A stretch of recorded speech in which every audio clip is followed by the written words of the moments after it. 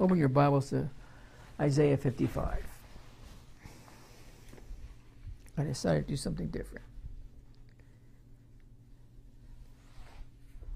Last Monday night, I was expressing my concerns for the lack of participation by individuals that I call freeloaders out there. And I asked you, and I open up for discussion. Listen, I was just curious to see what my faithful really out there that follow this ministry and what we do here would have to say. I was honestly looking for opinions concerning what I should do, concerning what was perplexing me now for several months. And I'm still perplexed by it. And I still don't know what I'm going to do.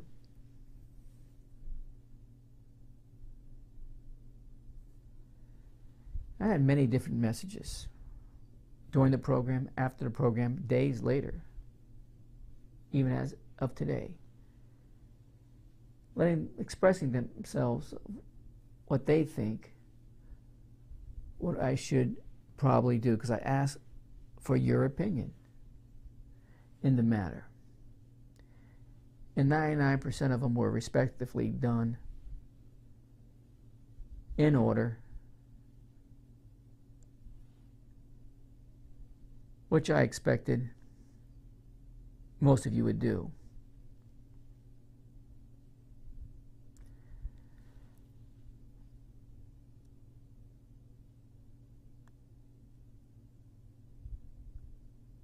I'm not really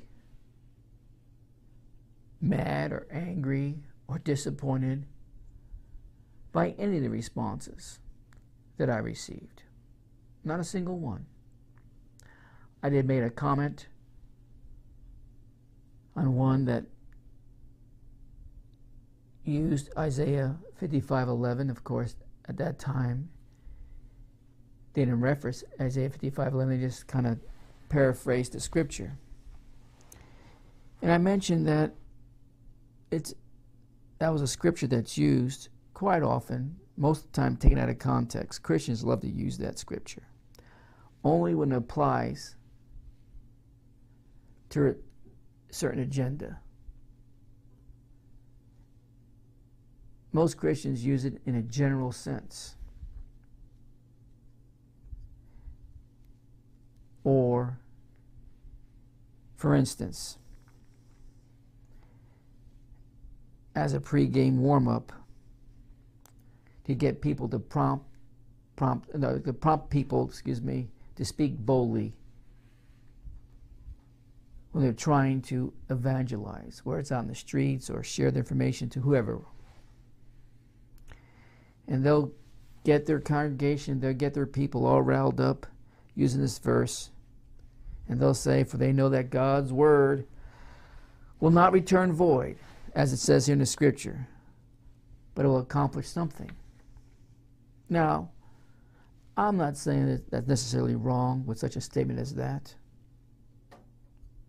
because we all know that the word of God usually does have some effect on individuals, one way or the other, whether good or whether bad, on whoever hears it.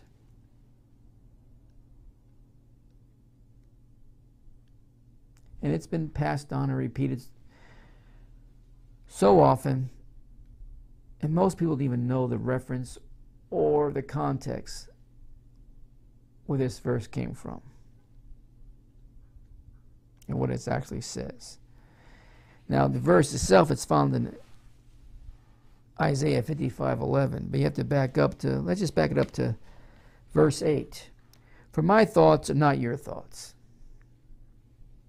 neither are your ways my ways. Who's doing the speaking? Saith the Lord. Saith the Lord. For as the heavens are higher than the earth, so are my ways higher than your ways, and my thoughts than your thoughts. For as the rain cometh down and the snow from heaven, and returneth not thither, but water the earth, and maketh it bring forth and bud, that it may give seed to the sower, and bread to the eater. So shall my word be that goeth forth out of my mouth. It shall not return unto me void. This is God speaking about his word. But it shall accomplish that which I please, and it shall prosper in the thing whereto I sent it. Now, the context is the future of Jerusalem and what God was instructing Jeremiah to say to a rebellious people. Now,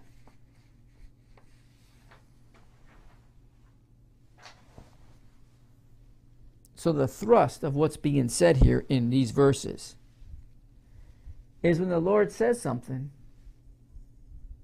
when he sends forth his word,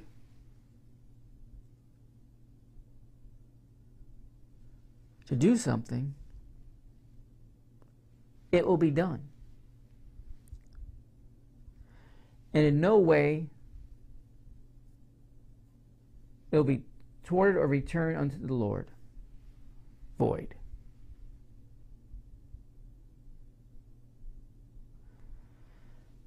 And the Christians around the world have used this particular verse, as powerful as it is,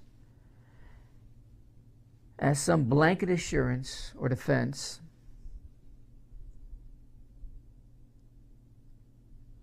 that no matter how we put God's word out there, it will work.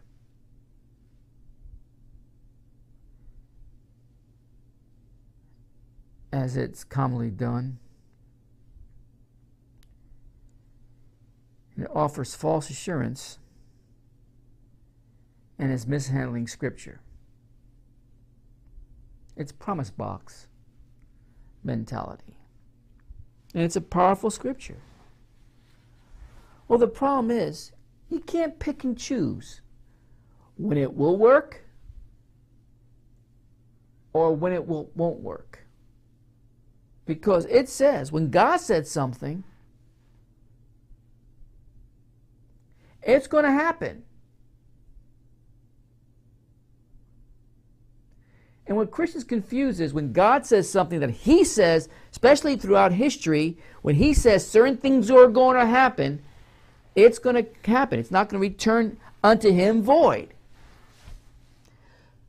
But he says a lot more things in the Scriptures, whether it's instruction or anything else.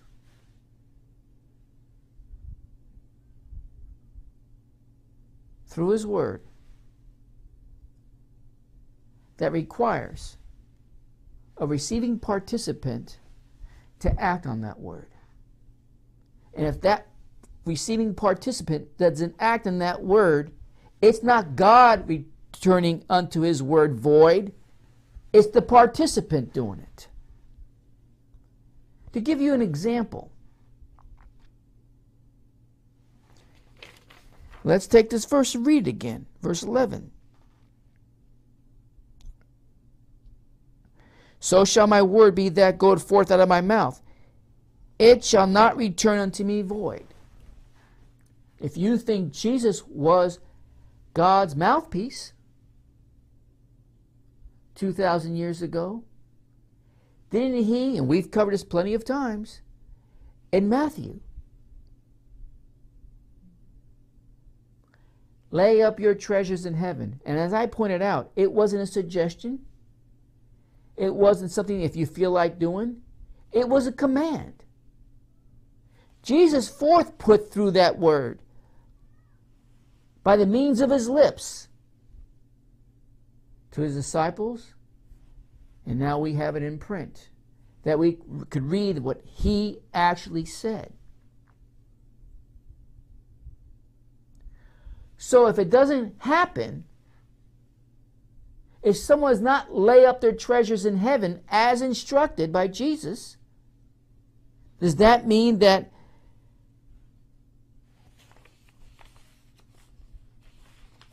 the word given by Jesus, the Son of God, returns unto him void? No. It's the participant that received that word that made it void for his lack of participation. Really, his lack, well, his non-existence, understanding of God's word, where it says this is to be an obedient act that Christ commanded for us to follow. They returned God's word void. Not God. They did. Because if they practiced what he said to do, guess what would be happening up there? Treasures will be laid up, storing in the heavenlies. And the promise is he will reward us for being obedient to that act. We didn't return the word void because we were obedient. If we decide not to do it, then guess what? We made void the word of God, not God himself. And there's the difference, my friend. That's why you just can't rattle off verses like most Christians do and apply it to anything and everything, as long as it fits your general blanket of assurance of how you interpret the verse. There's too many private interpretations running loose that don't make any sense. I had someone else, a very faithful HOF. Listen, you think I want to charge for the teaching? That's the last thing I want to do. But I'm sick of freeloaders. We send out back-to-back messages, I think a day apart, giving messages. Outside of the faithful, we didn't get one response. People's hearts are hardened, my friend. Mostly brought on by all the nonsense that's preached out there, whatever version of the prosperity doctrine that's out there running wild. Somebody else? I'm not going to go to it. You can read it. Well, let's just go to Matthew 10. Gave him a suggestion. Scriptures to look at, like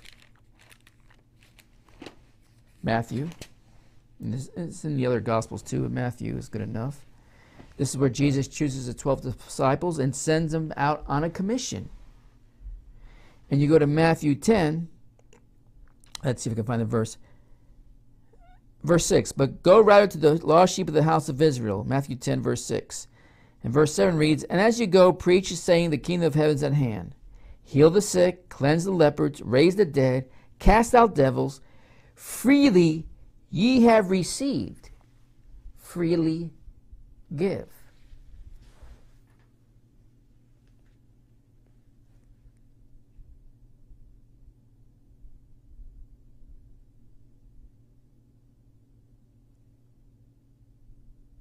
Freely we did receive, because we can't do anything to earn salvation.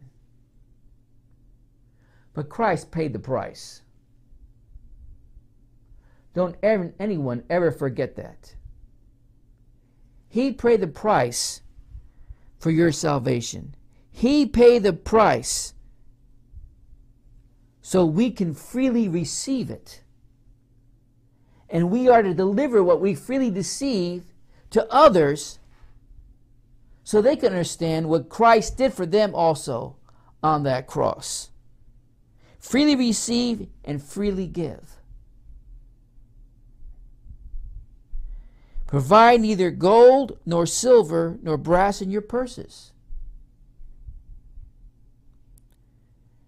See, when you just take one verse like this person did, good intentions, and just state freely give as you have freely received, that all sounds wonderful in the promise box. Or if you're just trying to make your point. But let's not miss out in the surrounding verses. Let's keep it in context. Nor scrip for your journey, neither 2 coats, neither shoes, nor yet staves, for the workman is worthy of his meat. For the workman is worthy of his meat.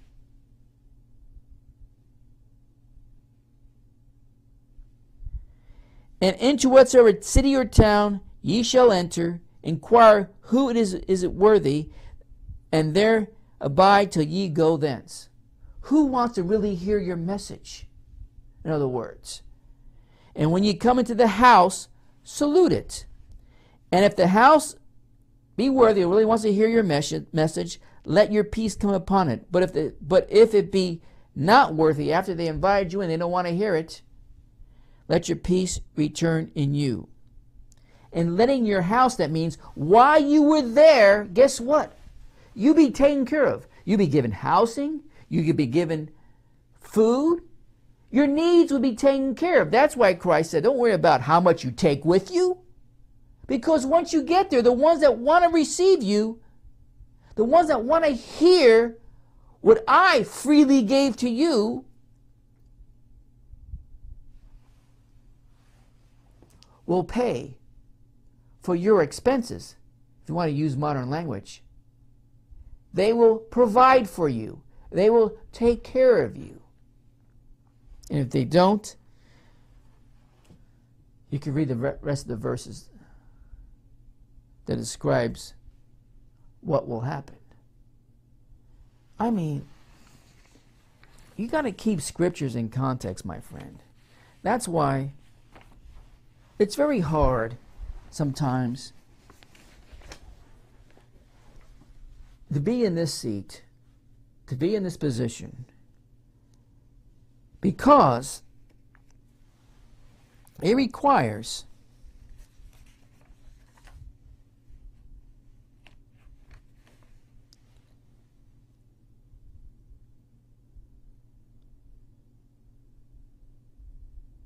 and there's a responsibility to make sure even the most sincerest people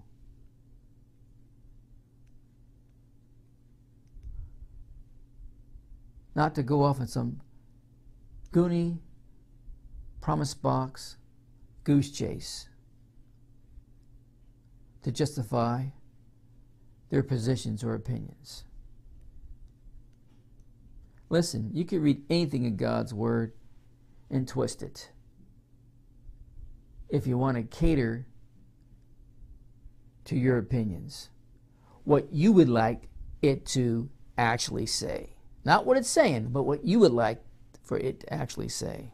That's why you need watchmen. You go to Ezekiel. I got to do this in just a few moments. You go to Ezekiel.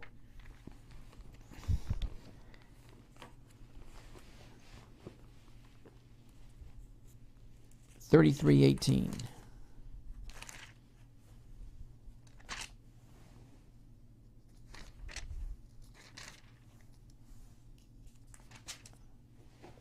About the watchman's duty.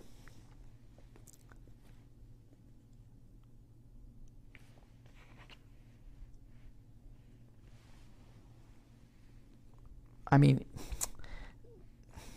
excuse me, not 33, chapter 3. And there's a watchman's duty in 33 too, which we'll go back to. But I think I'll start in chapter 3.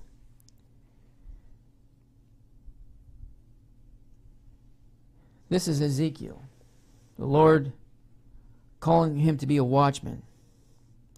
In verse 17 it says in chapter 3, Son of man, I have made thee a watchman unto the house of Israel. Therefore hear the word in that mouth, and give them warning from me. When I say unto the wicked, thou shalt surely die. Who is Ezekiel speaking to right now?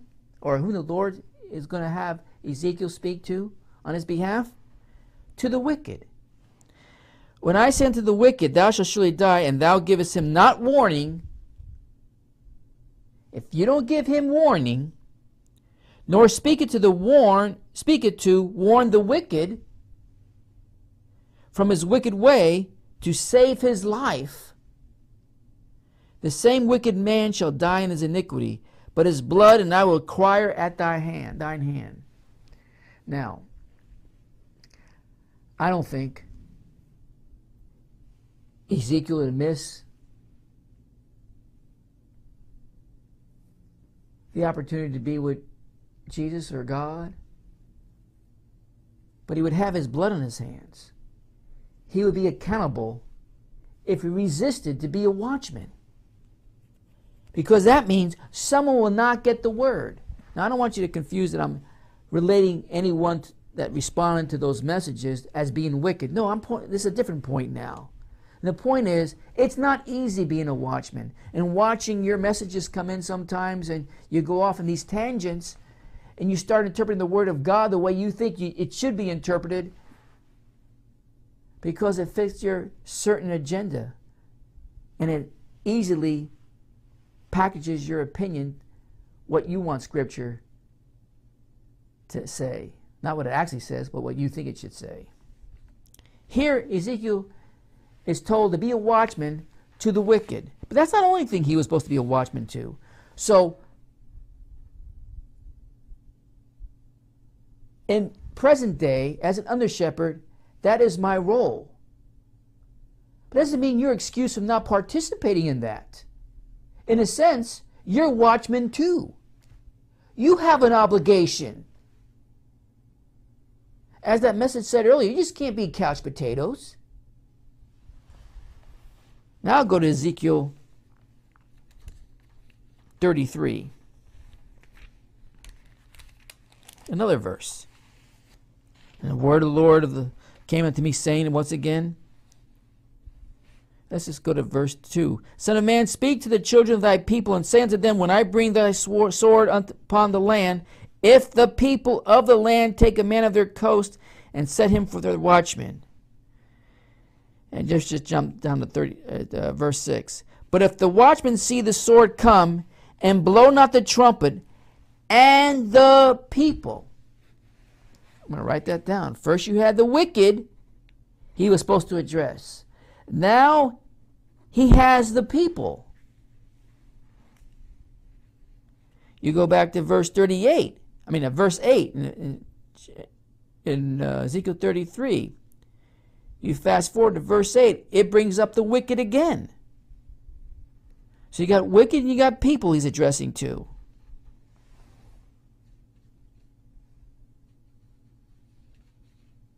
Now go back to Ezekiel chapter 3. Kind of jumping around in Ezekiel tonight. But just one more example of a watchman's responsibility, to say the least, of what he's supposed to address and who he's supposed to address it to. And you go to Ezekiel chapter 3, verse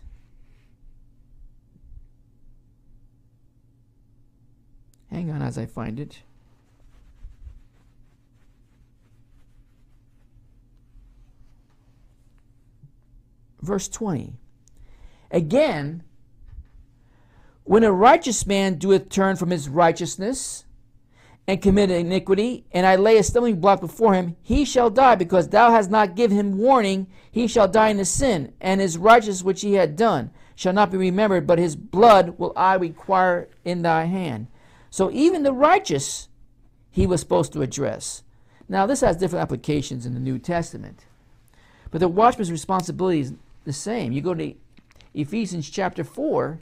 You don't have to go there because I'm racing right now, and if you can't keep up, don't worry about it.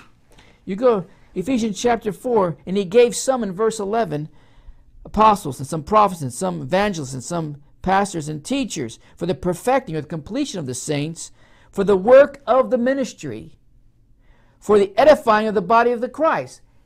He gave watchmen, in other words, to the saints for the work of the ministry. That means you are involved also.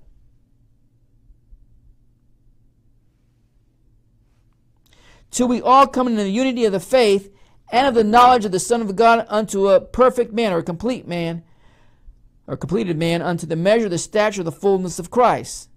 Then that we henceforth be no more children, tossed to and fro and carried about with every wind of doctrine, by the sleight of men and cunning craftiness, whereby they lie in wait to deceive, or literally to lead you astray. But speaking in truth and love may grow up into him in all things, which is the head, even Christ. For the edification of the saints, to bring them to completion, for the employment of the word of God, which is part of the ministry we're all involved in. That's a watchman's duty. That's what we do here. Which Ezekiel's running loose, if you think about it.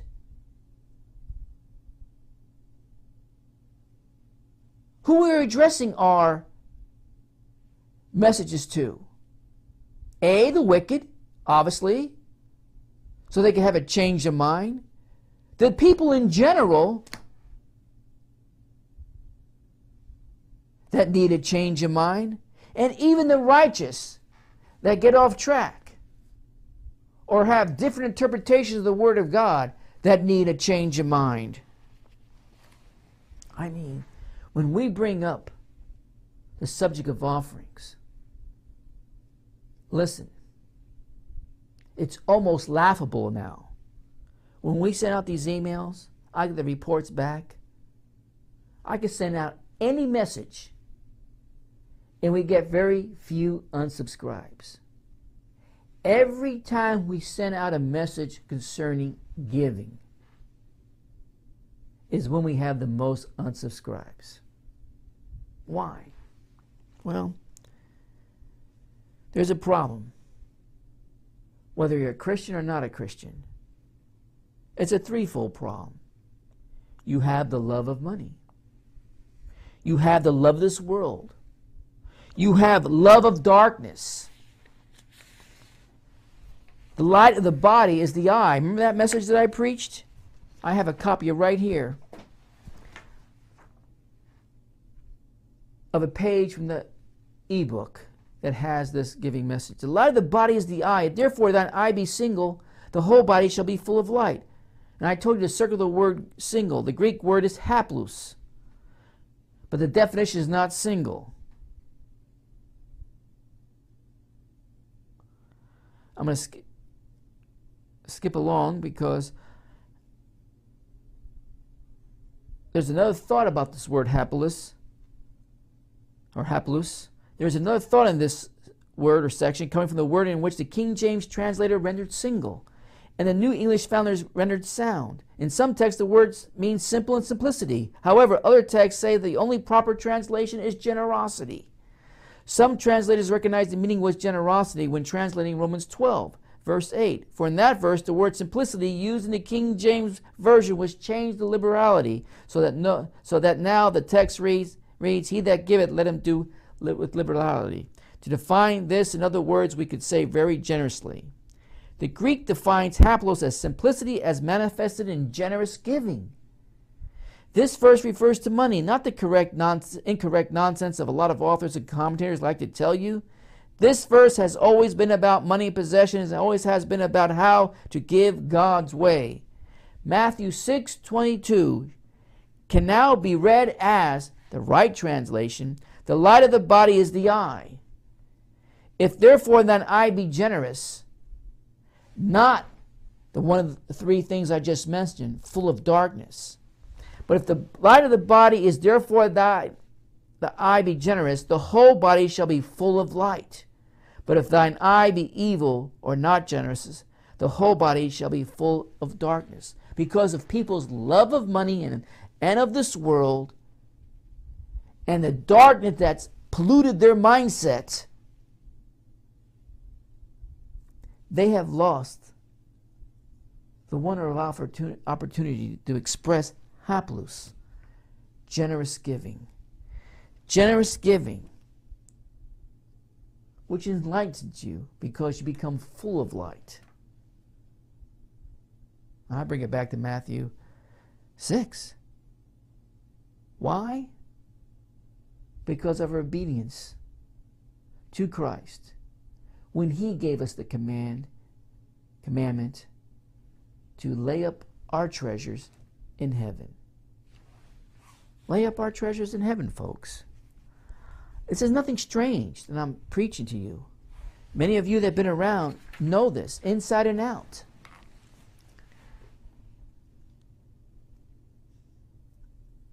I will make the final decision what I'm going to do. I'm leaning towards never to charge anything, whether at cost or whatever, for the teaching. But I won't have you insult the Word of God continuously by your lack of participation. If you're here in this ministry, and if you're listening as many of you do, and not responding in any way,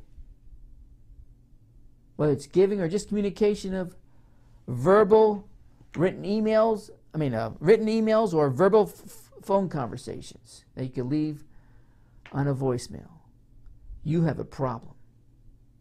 You have a problem. You don't want to expose yourself because you don't want to be giving. It's plain and simple. You want to be in that room full of darkness. You don't want no one to turn the light on. Because once you turn the light on, it might change you. It might become a funnel. You might finally experience agathosune giving, which is an attribute of the fruit of the Spirit in Galatians 5:23. Come on, folks.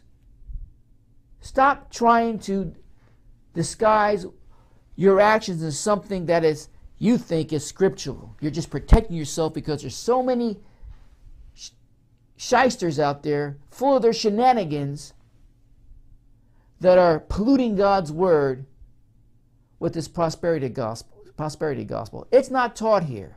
What's taught here is the right way of giving. And as watchmen, and this is your responsibility too, some of you have individuals that watch in your house that refuse to participate, whatever the reason is. Well, they're not full-time listeners. They're not full-time watchers of the services that we provide here. Do you have to be? Do you have to be? Your heart is not full of generous giving. You have no generosity about you. You only have self-preservation, hanging on to the little you might have, thinking that you're going to save it for a rainy day because you never know what's going to come around the corner with this economy or with the disasters that are facing this world. God's not been your provider. You have. And you've done a piss poor job of it for most of you out there that have that attitude. It's time to call out people, friends. That's what watchmen do. That's why I went to these scriptures quickly. And I gave you 3 different categories, and even the righteous were one of the categories. It's our responsibility.